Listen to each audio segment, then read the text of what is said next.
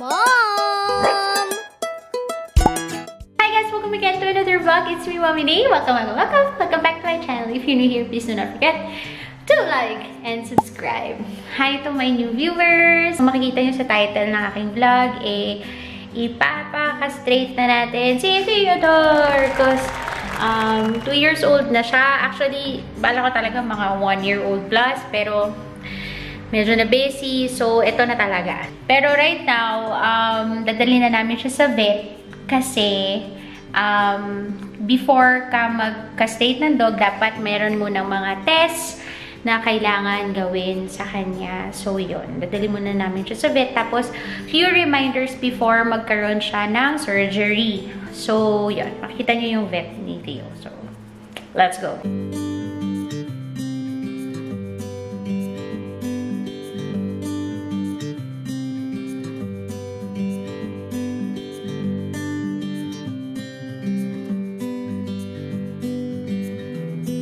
So guys, we're back home na. So ito yung results ng CBC at blood chem ni Theodore. So lahat naman ay normal. So procedure kasi nagagawin kay Theodore, hindi naman siya major. So for example, may lumabas na complication sa blood niya or sa liver niya or wherever, dapat yun muna ipa-prioritize. So ang maganda lang din dito, at least na-check nyo kung talagang healthy yung dog nyo. So, looking at it, normal naman, okay naman, healthy naman si Theodore. Although, nakuha na rin naman siya a few months ago.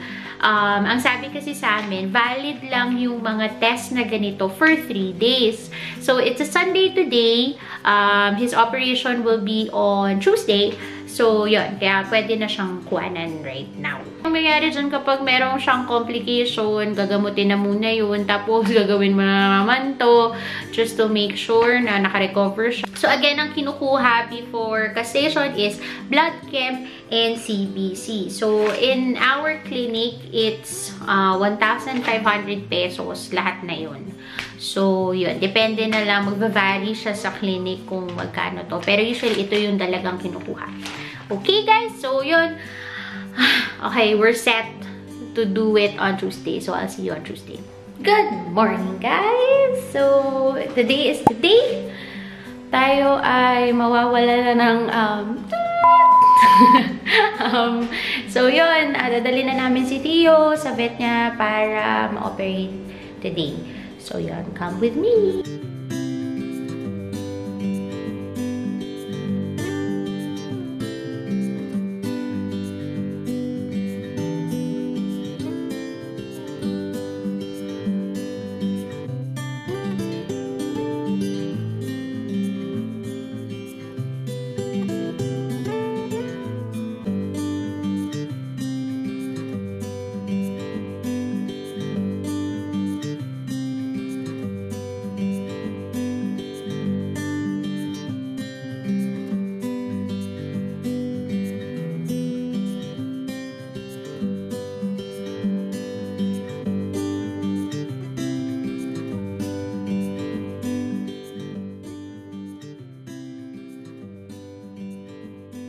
My baby. There. So guys, there's Theodore and then Mom's sitting beside him. Hi guys! So, nandito na kami sa house. So, ito yung anti-inflammatory na ilalagay mo siya sa syringe para orally.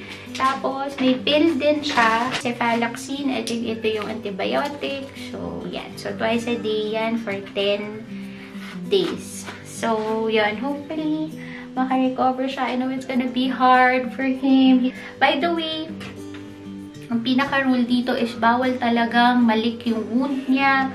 Really need an e-collar. So, binilan ko na siya ng bago. Kasi nga, super kailangan to. So, mamaya, pag medyo nakapahinga na siya, nakasleep na siya, for sure tatayo-tayo to. Pero, yun nga, advice is make them stay in one small space. So, mukhang buong araw akong uupo dito. Pero hindi, I'll just work here And I'll be mindful of his movements. So there, I'll see you again later. Few moments later. Okay guys, so day 1 na gabi. So, sobrang nanghihina ako kasi kakalinis ko lang nung sugat, tapos nilagyan ko nung ointment. Lakasan lang ng loob kasi yung ointment, hindi siya yung parang nag-glide, parang medyo sticky siya. So, kailangan mo talagang kamayin at from your kamay, ide-diretso mo ron sa... Nanganak na lang ulit ako. Nakakalok. Hindi ko kaya. Anyway, nakayanan ko pala. So, ayan na si Theodore, as you can see. You say, hi, love.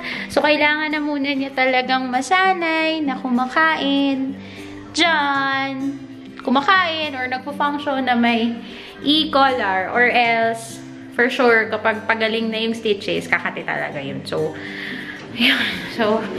So far, nakatayo naman na siya, kumain na siya, nakawiwi na siya. So, hopefully, talaga, mag-jump na kami sa 10th day para okay na siya. Overall, he's fine. Update ko kayo sa mga next na mangyayari sa